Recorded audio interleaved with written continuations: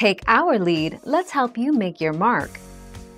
Our goal is your satisfaction. Let us show you the way.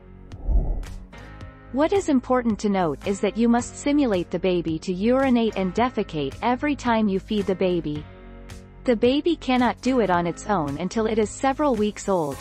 Generally around the time it is fully furred at 5 to 6 weeks.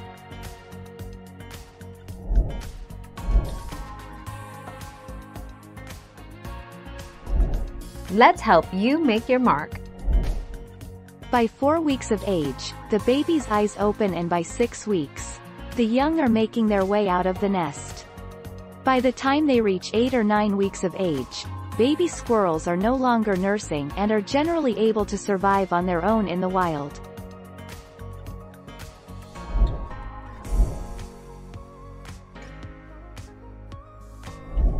Make your mark, take our lead.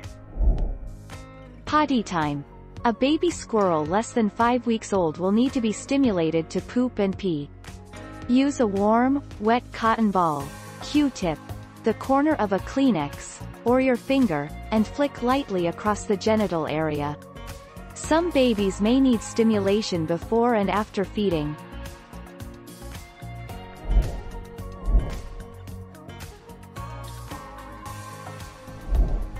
Take our lead. Bathroom business. An infant squirrel should be stimulated to urinate and defecate every time you feed it. Failure to do so can cause uremic poisoning or bloating. All mother mammals lick their babies to initiate this process, and to keep their babies clean. Thank you for watching. Please subscribe and hit the bell notification.